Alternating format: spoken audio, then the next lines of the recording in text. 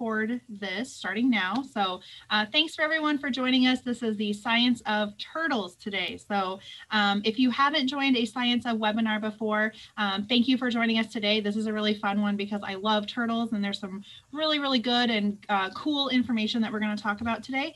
If you have joined us before, thanks for joining us again, keeping this on in the series. This is halfway through, so we still have 3 more after this today. And my name is Monica McCoubry. I am the Wildlife Education Specialist for the Nebraska Game and Parks Commission here in the Lincoln office. And I'm going to really quick have my co-host introduce herself as well. She's helping me out today. So Delaney, do you want to go ahead and introduce yourself? Hi everyone, my name is Delaney Bruce. I am in Scottsbluff, Nebraska, and I am in a partnership position with Bird Conservancy of the Rockies and Nebraska Game and Parks Commission, and I will be helping moderate the chat. So if you have any questions, feel free to send them that way, and I'll either try to get them answered or we'll ask Monica when she has time. All right, thanks, Delaney. So yeah, like Delaney said, if you guys have any questions, please go ahead and put all of your questions or comments, good comments in the chat. I do have everyone on mute today, just so that everyone can hear clearly and that we don't have any issues. So the chat will be your best way to communicate. You can either send us a private message, either me or Delaney, and then when we have time, we will definitely answer them, or you can send them to the group. So odds are, if you have a question, someone else might have that very exact same question. So we'll go ahead and get started. We're going to be talking about turtles here. So I'm going to go ahead and share my screen with you. And let me figure this out here.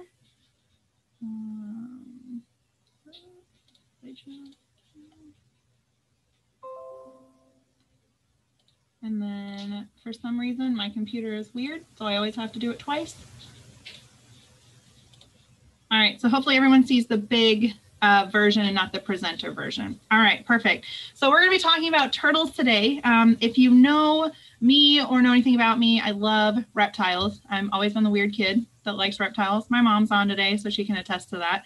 But we're going to talk about turtles today. So kind of the other reptiles. So there's your crocodilians, your snakes, your lizards, and then turtles have always been kind of a weird, where do we place them in reptiles? So we're going to kind of figure that out today and then talk about also the turtles that we have here in Nebraska. All right. And if you're just joining us, remember to keep the conversation topically relevant. So make sure it's something about turtles or animals or reptiles or Nebraska, something like that. Just letting you know, I've never had really an issue before. But just letting you know that if things do get kind of out of hand or anything happens, we do have the right to remove you. Again, I'm not too worried about this today, but just kind of putting that in our disclaimer box as well. All right, so I do want to talk a little bit about introduction to turtles. What is a turtle? What do they look like? I know everyone, I'm sure, has seen a turtle before and knows what they are, but do you really know what a turtle is? So turtles are a very diverse group of reptiles. There's about 285 plus species of turtles in the world, and they inhabit very different areas. Everything from tropical rainforests to desert regions to America to the Americas or to the sea, like our sea turtles that we have. People usually try to divide them into 3 different groups: that marine, freshwater, and then our terrestrial species. So that's kind of a good way that people have always lumped them together. Each one of these turtles, though, is characterized by slow growth. They usually have a late maturity rate. So by the time that they are able to reproduce, they're sometimes 30, 40 years old. They're very late maturity as well, like we talked about. They have slow growth. They usually live a long time, and they have repeated reproduction. No other tetrapod has a shell like this turtle. It completely encloses their pectoral girdle and their pelvic girdle. So pectoral meaning up here by your pec muscles, and then your pelvic girdle that holds your legs and the rest of your trunk together.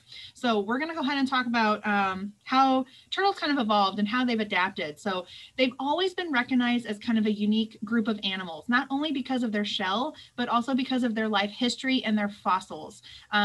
If you ever remember back in school, Charles Linnaeus is kind of the one that started using scientific names and classifying animals that way. When he first did this, he characterized them 15 species into something that was called testudo. So these were the turtles that he knew about and kind of the first ones that he wanted to divide them up as. Well, that was a long time ago. Things changed. In 1805, another person divided the turtles based on their habitat. So were they marine animals? He named those Chelonias. Freshwater, which is going to be your Emmys or your Emmyidae, and then land animals, which was the testudo again. So he just divided them even further. A year later, someone else constructed another pair, another listing, which is actually still used today, that Chelys group, and we'll talk about those as well. So when we talk about turtles, and I didn't even know this, when we really divide turtles up, there's two big groups, and it all goes about their neck. How flexible is their neck? What is the retraction pattern on their neck? How do they move their neck? So there's two big different groups under this order, Testudinidae, or sometimes Chelonia is what people use. It splits then into two suborders. The Parodia one is the side neck turtles. So these guys are going to be able to retract their neck and head by laying them to the side. Sometimes people call them snake neck turtles too, same thing. So when you look at them, the sides of their neck and head are going to be exposed, and then there's a gap between the top part of their shell, which is called the carapace, and the plastron, which is the bottom part of their shell. So on the other half then, not the side neck turtles, there is called the hidden neck turtles. So these guys are going to retract their neck into a special slot in the body cavity, and that will form a vertical S shape when you look at them from the side. So really when you divide these two turtles up, they fit into two main categories, and it all is based on how they leave or retract their neck. All right, so that was kind of like our beginning, like very, very broad overview of turtles. So now I'm going to go ahead and talk to you about some just kind of different vocabulary. A lot of people lump in turtles, tortoises, and terrapins together, the three T's. They're very different. This is one thing that besides someone calling a snake poisonous, it's like right up there with like nails on a chalkboard. So one time I saw this meme, and I'm sure some of you have seen it before. I think it's hilarious. There was this recently, my 6-year-old said to me, "Dad, those turtles are playing piggyback." I knew it was time to have the talk.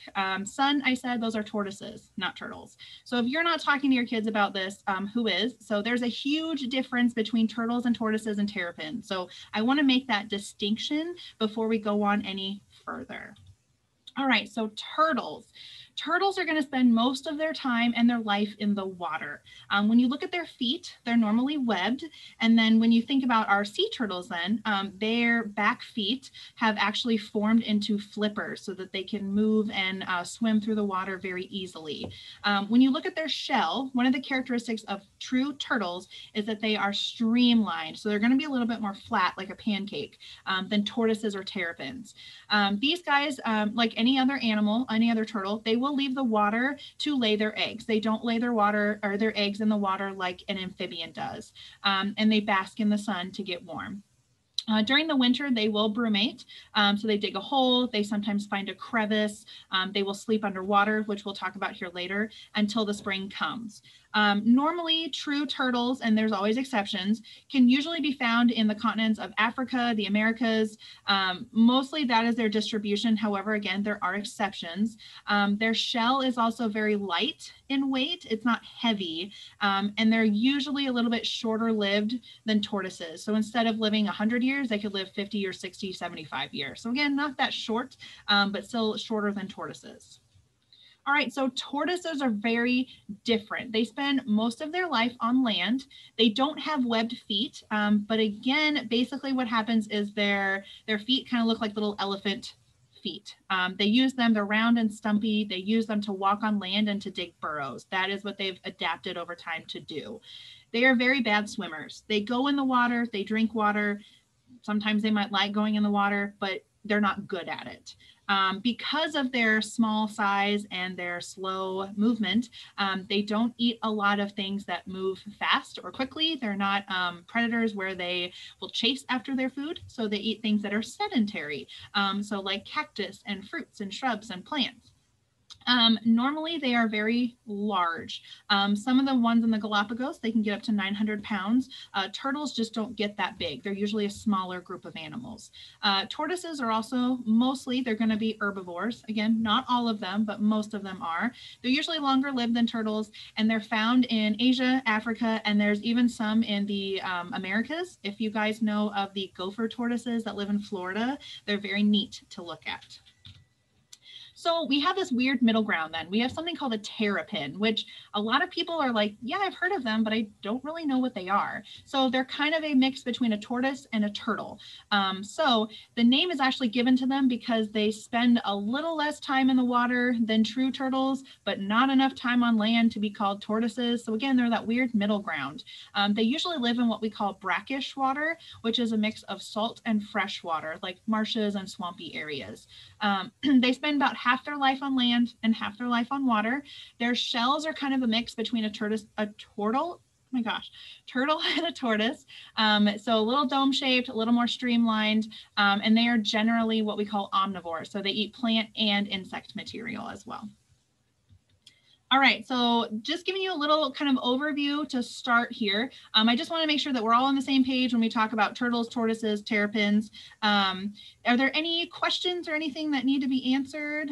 Someone I see asked, will this be recorded and posted on the Game and Parks Education YouTube page? Yes, it will.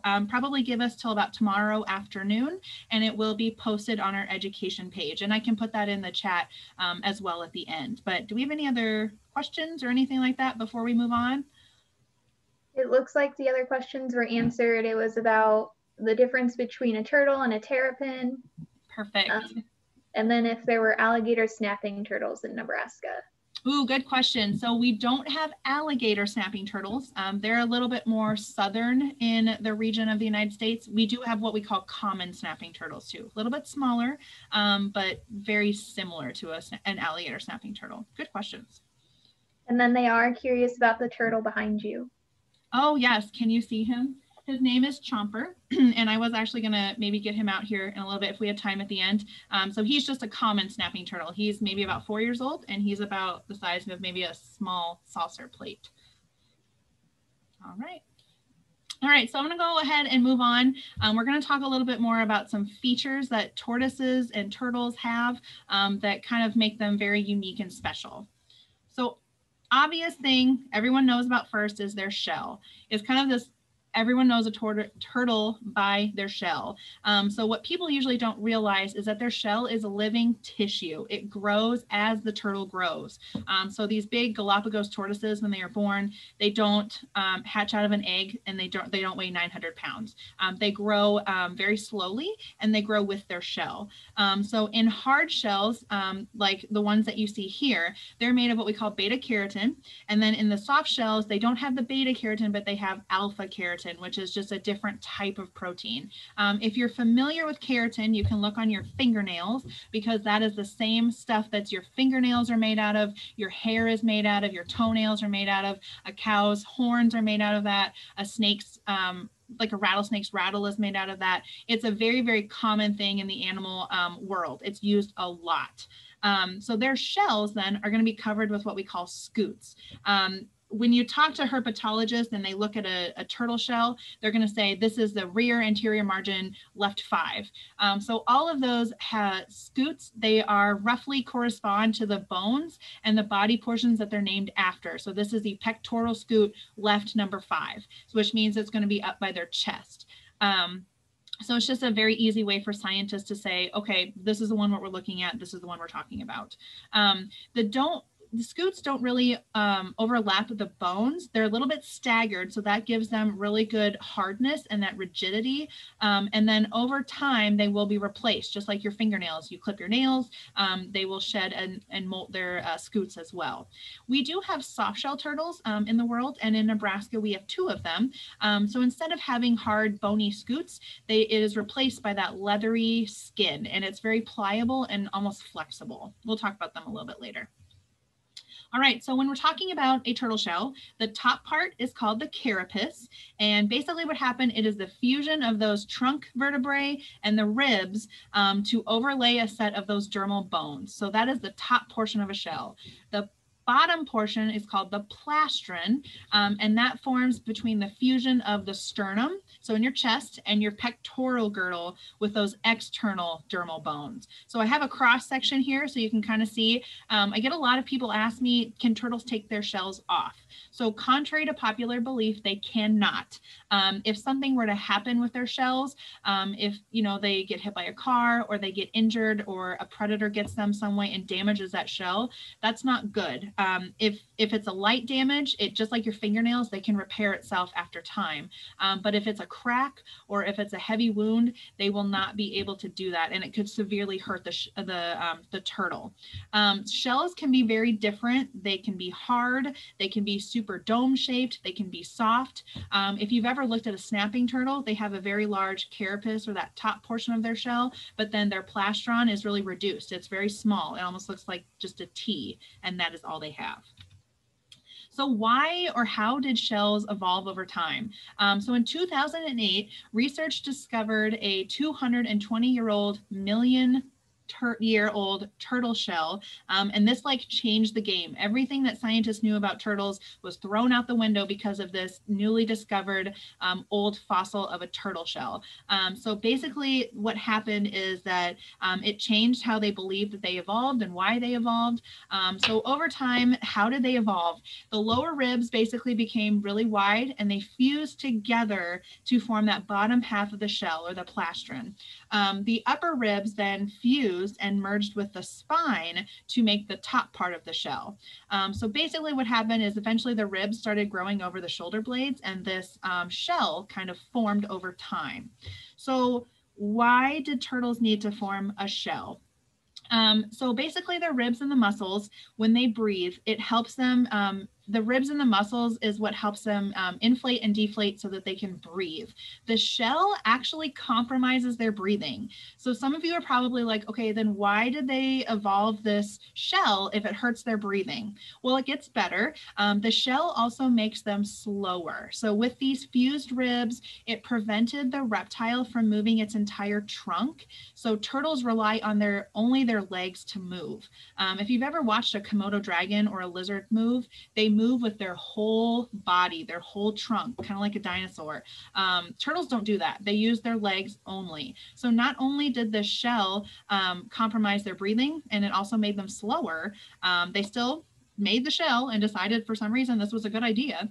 The widening of the ribs then became because they were anchored, the front legs, because scientists believe that this helped them excavate. So basically the whole shell was made so that turtles could dig and they could excavate. This basically helped them become a burrowing specialist.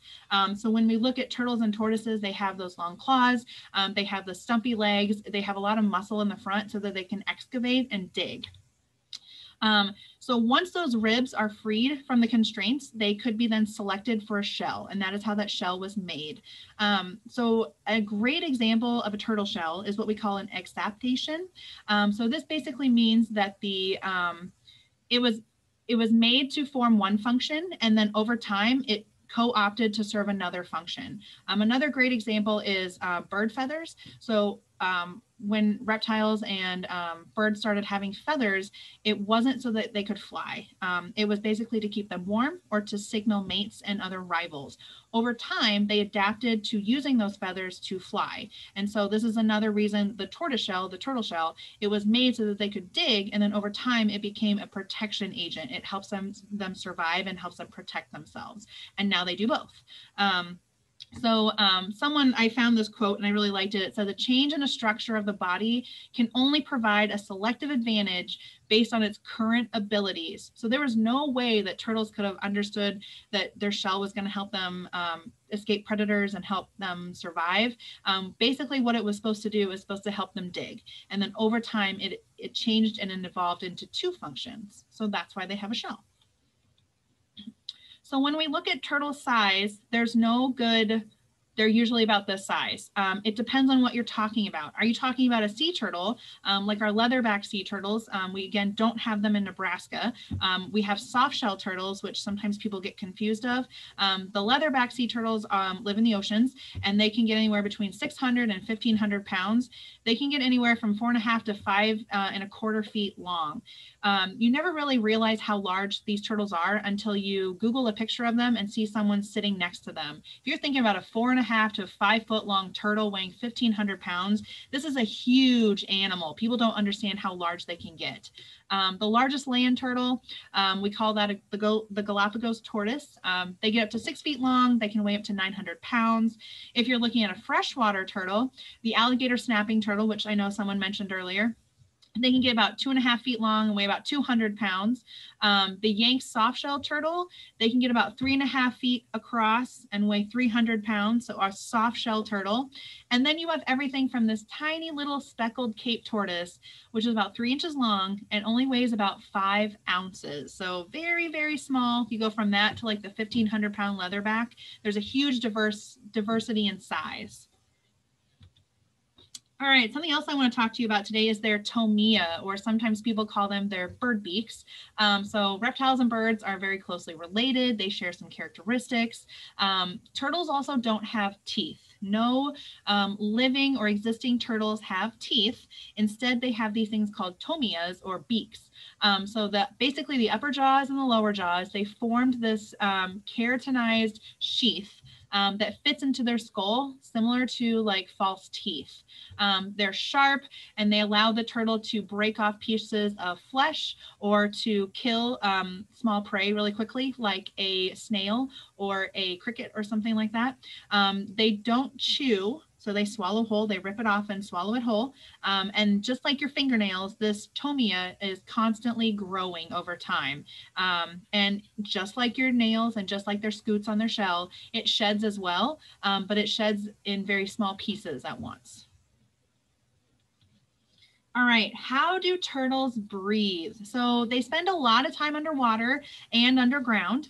So all turtles will use to breathe air, and they must surface at some time to refill their lungs. So some turtles can stay underwater for hours, sometimes even months if they're hibernating or bromating, but at some point they do have to come up and get air. So very similar to how a fish uses their gills, they will take up dissolved oxygen through the water using something called their papillae. So the shells actually can't expand. We talked this about earlier. It's the ribs and the muscles that expand underneath. So what they have is they will move air in and out of the lungs through those rib muscles and the contraction of the other muscles around those. So their shell actually can't expand. And turtles do not have diaphragms, which is kind of interesting. So they really have to work hard. Sometimes people turn turtles upside down. This can actually be very dangerous for them because if you think about it, all of their organs are being pressed down to their head. Basically, they're suffocating. If they're under there for hours or days, they're not going to be able to get enough contraction of their muscles to breathe. So that's why if you ever see a turtle, kindly turn it over if you can. That's just how they breathe. So they sometimes get squished if they're upside down for too long. So something else I want to talk about is buccal pumping. If you ever looked at like an aquatic turtle, you might notice their chin is going up and down, very similar to how a frog does it. Here, the animal will move the floor of its mouth that inflates the lungs. So very similar to like a frog that you see. Frogs will do this too. Salamanders do it. Turtles will do it. And they have specialized cells in their cloaca, which is also called their vent, which is also unscientifically their butt, but their cloacal bursae is what actually contracts the oxygen from the water. So turtles breathe through their butts. Delaney and I were actually just talking about this before everyone logged on, but it's kind of a cool turtle superpower like Delaney mentioned. So very, very interesting. So one thing I do want to talk about is brumation. So when they go to sleep for the winter time, this is how they breathe underwater, under the ice. So this picture was caught a couple weeks ago by someone in Nebraska, and then Game and Parks asked to use the photo. So they use cloacal respiration. So these are two snapping turtles underneath the ice in Nebraska. So how are they surviving underneath the ice for months at a time? Basically, they're breathing through their butts. So the colder the water, the slower the turtle's metabolism. So during the winter, they need less oxygen and less energy because they're not moving around very much. So when they brumate, they will store the energy and oxygen from the water wherever they are. So if it's a lake or a pond, and they'll push the oxygen across their body with high areas of blood vessels. So one of those high concentration areas is their cloaca, or their butt. So that is how they breathe. They use their butt, which is really neat. No other animals I know do that. All right, so now that we've talked about like butt breathing and all these really cool things, does anyone have any questions? We do have a couple questions. Cindy is asking, do the babies breathe underground since they do come up from the sand to travel to the water? Yes, it kind of depends on the species of turtles. Some turtles will go out right away. One of the ones that do not actually are painted turtles, I believe, and I think box turtles as well. So right away when they're born, they will actually dig underneath the surface to stay there and then come up the next following spring. So yes, they will do that as well. They will breathe underground as well. And then we have another question from Ethan about what was the popular belief before scientists discovered the myofossil? Yeah, so before scientists found this 2008, they found this 200-year-old fossil, 200 million-year-old fossil. They strictly believed that turtle shells were evolved so that they can, for protection. So yes, that's part of it, but now they kind of figured out this, the first part of that story, that yes, they were excavators, they were diggers, they really were specialized in that digging per se. And then following that, it just kind of happened that the turtle shells then were able to use them for protection as well. So good question. And then another one we had earlier was what it would be the best way to help turtles if we found them on the highway.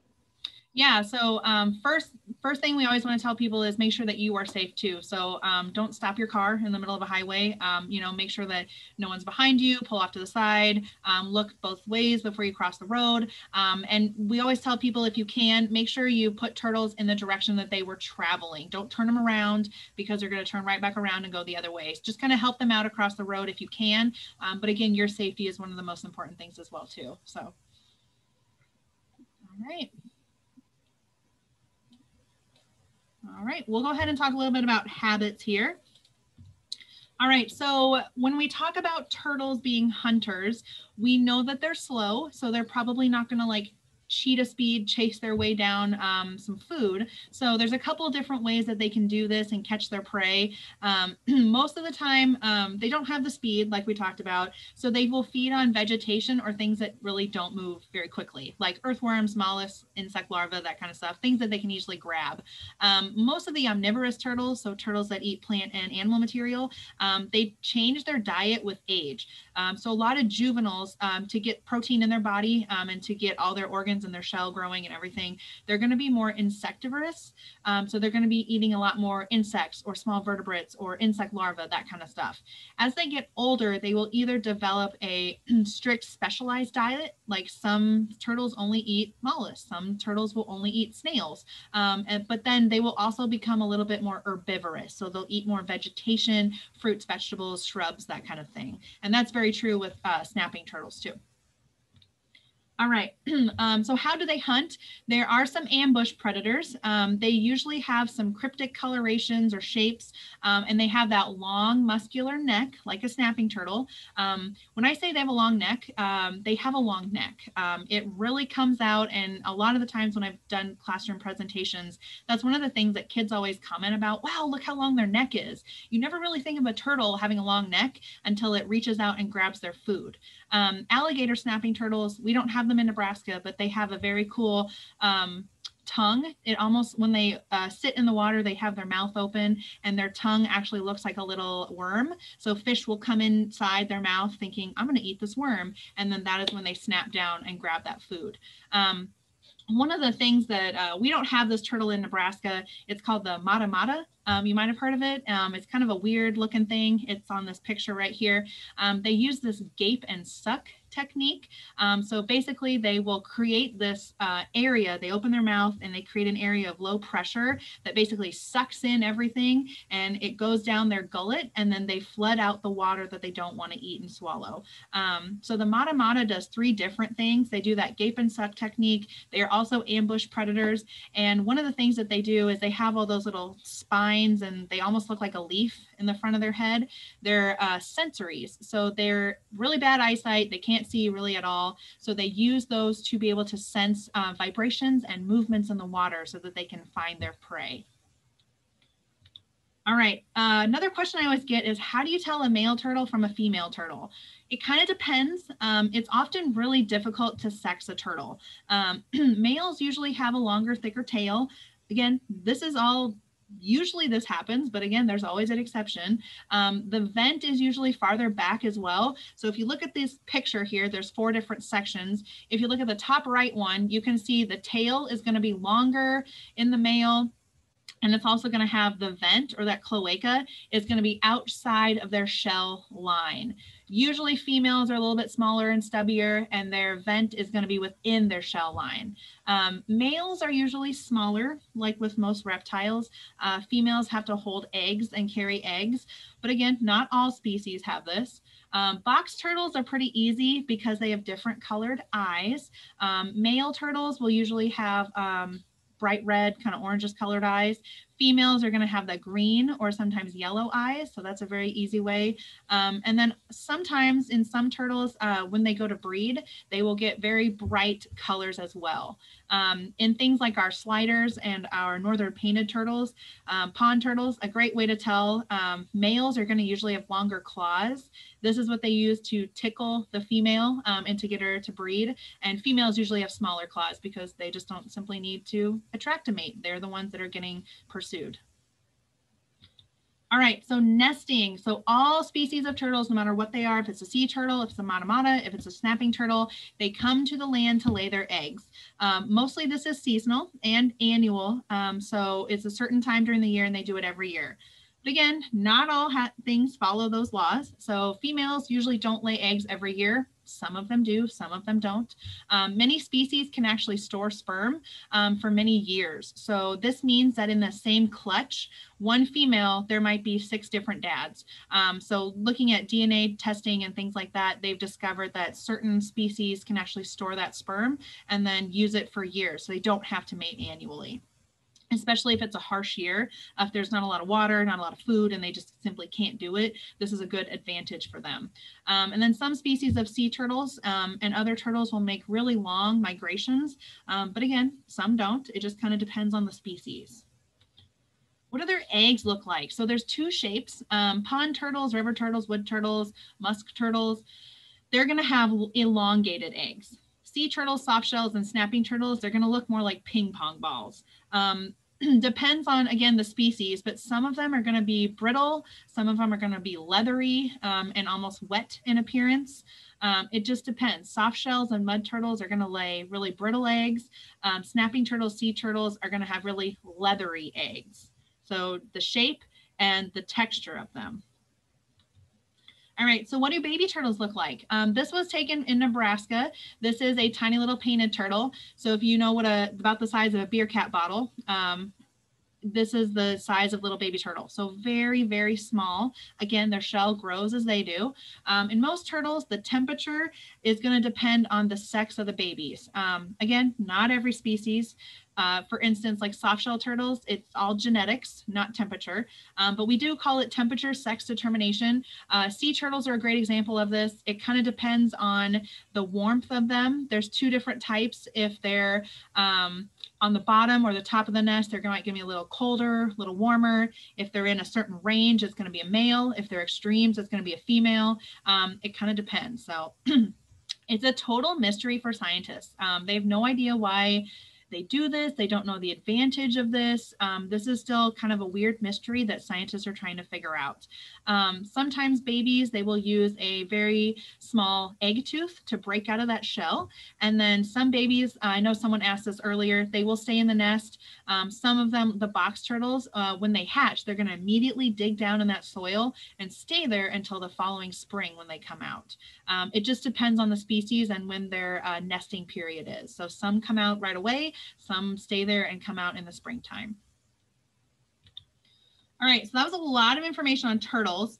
There's a lot that I'm not covering too, but again, giving our time, I'm going to make sure that we cover as much as we can. And so now I kind of want to talk to you about what turtles we have in Nebraska, because I know that's always a question that a lot of people have. What do we have in Nebraska? What's cool about them? What do they look like? That kind of stuff. So do we have any questions before we kind of move on to the last part of our program here? Sue did have a question about any threatened or endangered species of turtles in Nebraska.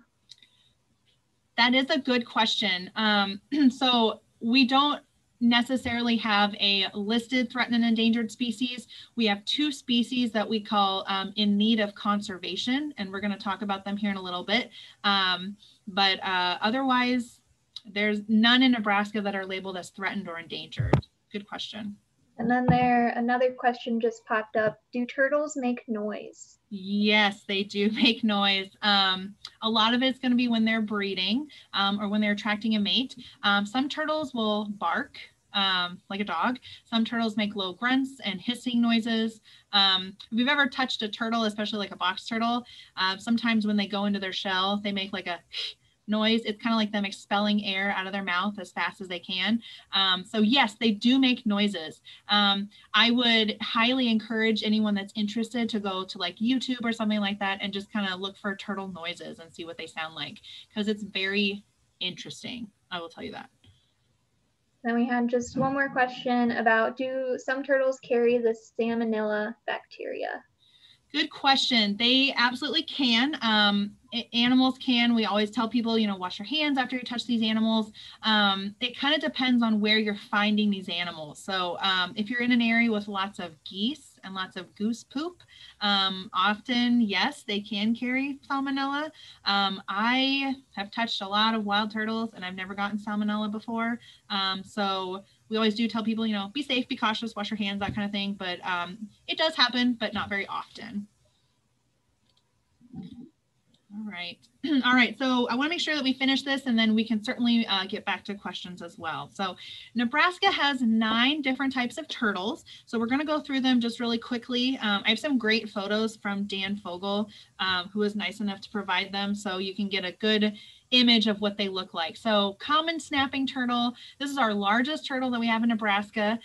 They can get 15 inches or more long, weigh 50 or plus more pounds.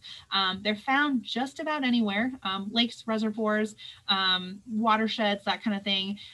These guys will use that sit and wait strategy. So they get their name snapping turtle because they will sit there with their mouth open, waiting for something to pass by and then use their long neck and grab it.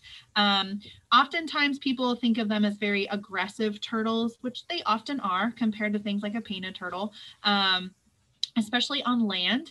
If you think about it, that is not their comfort zone. This is them trying to get somewhere else. This is them becoming very vulnerable. So they don't like being in that area. So that's probably why they might be a little bit more aggressive if they're on land rather than the water. Females will nest in May and June. And a lot of times people will take cool videos and get really good photos. You will see little hatchlings coming out at about August through October. So it's kind of always neat to see those little ping pong ball shaped eggs somewhere around Nebraska. All right, so another really common turtle we have in Nebraska, this is our northern painted turtle. This is your most commonly seen turtle if you're fishing or if you're out hiking and you're by a water pond. These are the ones that you see usually up on the logs basking. There's usually like 5 or 6 of them at a time. They get their name because when you look at the plastron or the bottom of their shell, it's really pretty. They have very pretty colors and it's kind of painted. It's kind of a red, yellow, orangey color. These guys can pretty much be anywhere as long as they're water. but they do prefer kind of permanent ponds. That way they don't have to travel if that road ditch or if that pond or wetland would dry up for the season. These guys are active a little bit earlier than most of the other turtles. They come out in about March, depending on the weather. If we have a really warm season, they might be coming out a little earlier. If it's a little typically colder than normal, they might wait a little longer. These guys, the young will hatch in the fall, and then these are ones that actually overwinter as babies. So they do not leave the nest until the following springtime, and then they will come out when the weather warms up.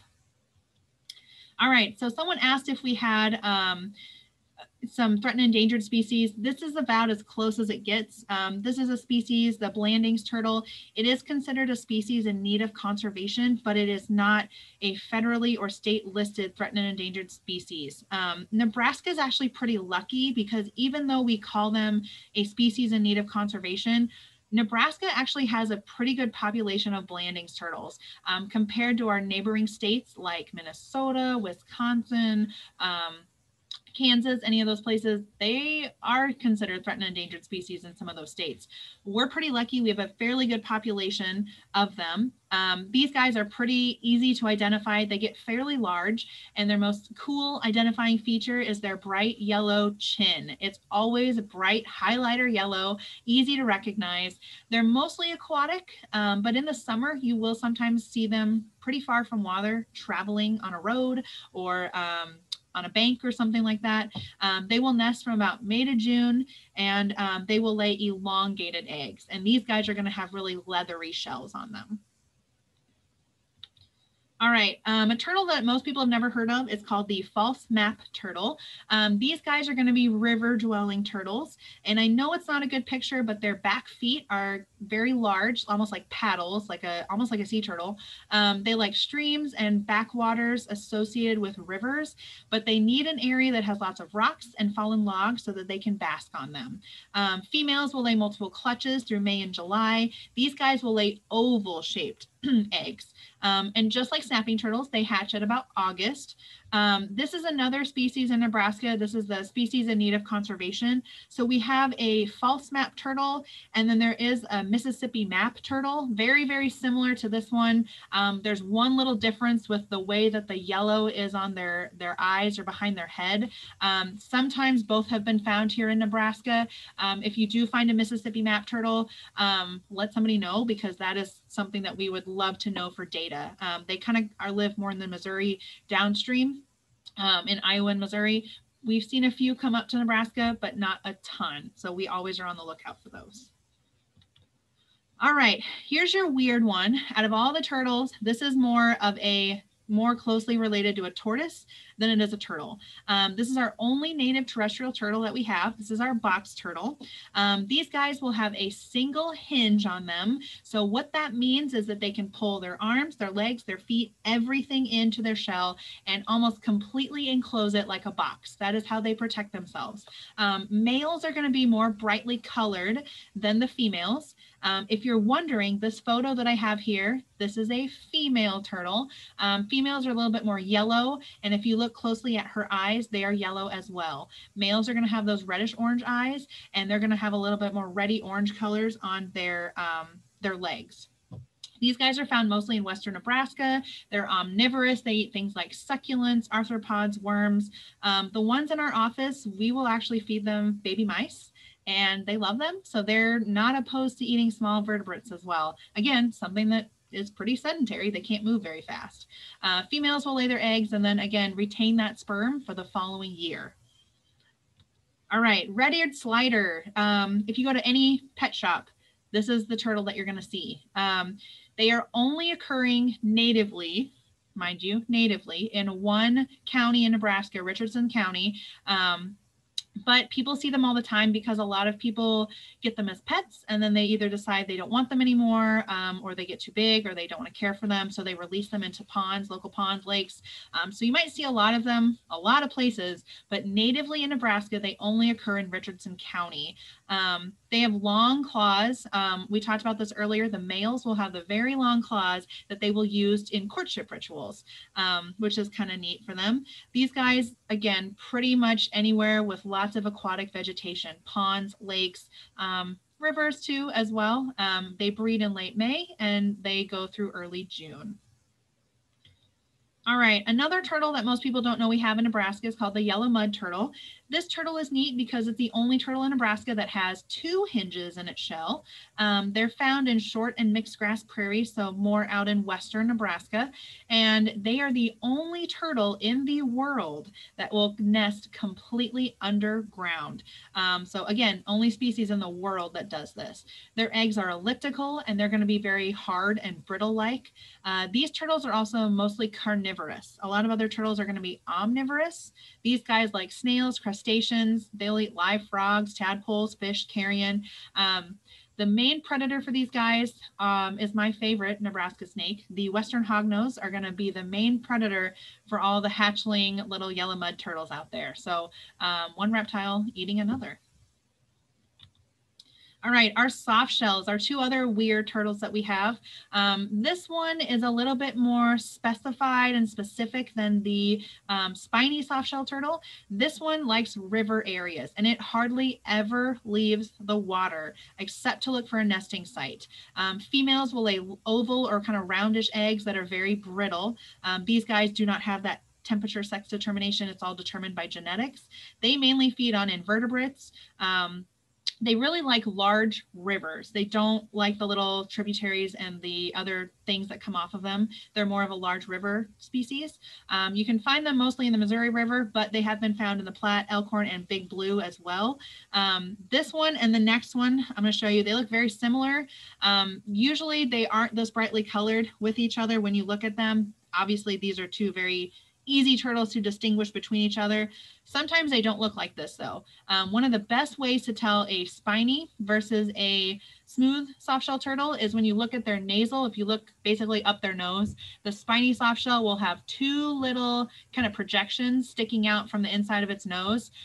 If you are able to get that close and they hold still and you can tell, good for you. These guys have extremely long necks and they're extremely aggressive biters, I will tell you. I'm probably more scared of these guys than the snapping turtles just because they're cute and they look like they can't hurt you, but their legs and their neck's pretty long. So just be careful with that. These guys, they're a little bit more not as specific when it comes to habitat. They like the little tributaries. They can be found in ponds, marshes, reservoirs. They're mostly carnivores and they will feed on those insects. And these guys are found statewide, not just in Missouri, but they can be found all the way through western Nebraska as well.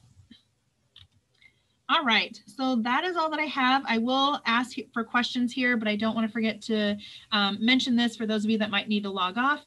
Please join us next week, Thursday. We're already into February 4th, for mosses and lichens. I guarantee that you will lichen this episode. Bad joke, but please come back. The information will be better than the jokes, I promise. We're going to talk about lichens and mosses and things that people might not talk about or look at very much. We're going to make you stop and look at them next time. So join us same time, Thursday, 3:00 p.m. Central Standard Time. There is a different link and make sure that you register on Zoom for a separate webinar as well.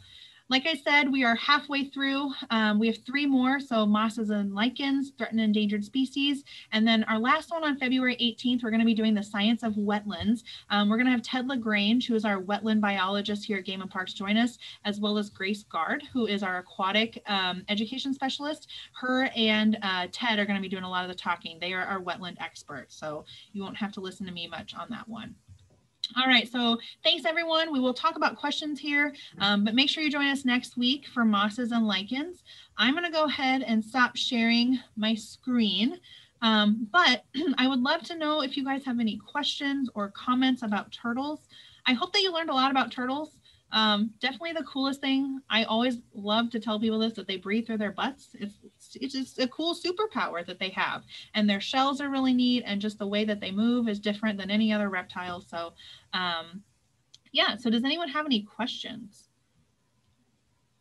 There was one question by Sue of what turtle species live in Salt Creek? In Salt Creek, I mean, you might find a northern painted turtle. You might find a red-eared spider that someone has released as a pet. Snapping turtles are probably pretty common as well. You might find a very small, like a spiny soft shell. Sometimes it just kind of depends. Yeah, it's not an ideal place to live, but it is a habitat. We have another one from Cynthia. Are hard shell turtles born with hard shells, or do they harden at a certain age? Ooh, that is a very good question. Most turtles are born with hard shells. So they might be a little wet when they come out, but they're not at all like the leathery turtles, like the soft shells. They're going to come out hard like your fingernails. Just think of a baby. When they're born, their nails are hard, and they continue to grow with the baby as well. So good question. There was another question about your turtle and if we could see. Okay. Another one, do turtles like other reptiles stop eating before brumating?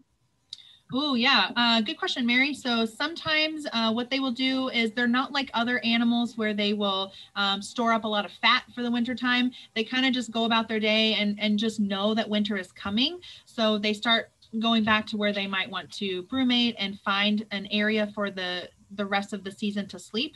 So kind of, yes, they eat normally, and then, okay, I noticed it's getting a little bit lighter or darker earlier, the temperature is changing, the photo period's a little bit different, so they start then going somewhere else and to find for hibernating or brumating. Someone I see asked, what do the soft shells feel like? Is this an example of that alpha keratin? Yes. It kind of feels like a very stiff leather. If you've ever touched like a shark in a touch tank or something like that, minus the really rough feeling, that's what it feels like. It's very leathery. It is pliable. It's very flexible. Best way to describe it, if you've never touched it, it's just that leathery feeling. It's wet. It just feels more like harder skin than it does like a bone, like a normal turtle shell. Were any of the Nebraska turtles ever endangered? Not that I am aware. Just maybe they have been in that species in need of conservation, but no turtle, as far as I'm aware, has ever been on the endangered state or threatened or federal list as well. How big would a painted turtle be at 1 year? It all depends. If they eat a lot, if they have, the right temperature, they're protected, there's no predators chasing them, they could get maybe about the size of like a $50, a little bit smaller, a little bit bigger. If it's been a hard year, there's not a lot of water, they can't eat a lot of food or good quality food, they might be a little smaller. It just kind of depends on what their habitat is like or what their environment is like. Best place to see turtles in Omaha, literally anywhere where there's water. Pond, lake, Missouri River, really anywhere. Even sometimes roadside ditches, snapping turtles will stay there for a while. If it's a hard year or if the water's there, they'll be there. Do snapping turtles attack or bite you when you're in the water? I mean, they can if your toes look like a good fish or something like that. I mean, I wouldn't stick my hand in a pond and try to get them to bite me. Again, this looks very similar to a worm in the water to a turtle, so I wouldn't take my chances. Where can I go to see turtles in Lincoln? Again, anywhere. Pioneers Park is really good. Salt Creek has them. Beale Slough, I've seen snapping turtles. I live over kind of by Tierra Park, and I know I've seen snapping turtles and painted turtles there before. Rivers, ponds, lakes. This little guy actually was found in a apartment parking lot at like 84th and Highway 2. So somewhere, some snapping turtle laid eggs over there, and that's where he was found. So pretty much anywhere. I am not a herpetologist. I would love to be a herpetologist someday. If you ever want to talk to two great herpetologists here in Nebraska, Dan Fogel, who works at Southeast Community College, and Dennis Ferraro is the herpetologist for the university. Two very good resources if you're ever interested in those as well. Can you talk about how their shells grow as they get bigger?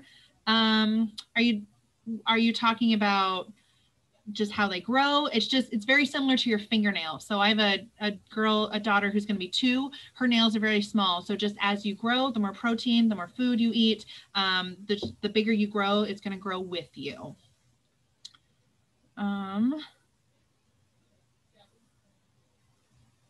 Sorry, I'm just reading this. I'm under the impression that if a turtle is removed from its environment and later released, unless it's returned to its original environment, it becomes disoriented and eventually dies. It just depends on how long the turtle is out of its original environment. This guy has been out of the wild for 6 years now. He could probably survive on his own, actually. He has not been raised over generations and generations to do that. If you go buy a tortoise at Petco or something like that, and then try to release it into the environment, 1, Nebraska is not the right place to do that. And 2, don't release turtles. And 3, they just have never been in the wild, and they've been so completely removed after generations and generations that they probably wouldn't be able to survive. My son would like to know if turtle eggs are similar to chicken eggs. Is there a yolk or something in there to protect them? Yes, very similar. All eggs are pretty much kind of the same. And I am doing a science of eggs, I think maybe next series or then one after that. Sometime this year, there's a science of eggs coming up, and we'll talk all about that to make sure everyone joins back in. There has to be something in there for the animal to eat on, and some animals will have that to survive even after they hatch. So right now we have trout in our classroom behind us here, and they have the little egg sacs, and they will actually eat off their egg sacs for about a week or 2 weeks, even after they hatch. So they're attached to them. Any other false map turtles? Are they being spotted on the eastern part of the state, or could new random spottings be a result of released pets? For false map turtles, not many people, even know about them and probably don't have them as pets. So my guess is that the ones that are on the eastern part of the state, especially those Mississippi map turtles, they're just simply moving to a new area, especially from like the Missouri area down up the Missouri to Nebraska. So again, it's right kind of at that Brownville border there, right by Nebraska, Missouri, that in Iowa, that you're going to see those. Again, not very many that we have seen, but they do happen. All right. I want to make sure that we get this kind of recording done here. So if anyone does have any other questions, I'm going to go ahead and put my email in the chat for all of you. Again, thank you everyone for joining us today. If you are interested in looking at this again or sharing this video with a friend, we are going to go ahead and put it on our Nebraska, I'll type this in the chat here, Nebraska Game and Parks Education YouTube channel. It's a mouthful. But if you just go to YouTube and search bar Nebraska Game and Parks Education, it will come up, and there's a link that says playlists. Go ahead and click playlist and search Science of, and you can find the other 2 that we've done this year, and then all the other ones that were done in 2020 as well. All right, so I'm going to go ahead and let you guys go. I'm so glad that you were interested in turtles. Thank you so much for the good questions. And remember to join us next week, Thursday, 3:00 p.m. for mosses and lichens. So thank you, everyone. Thank you.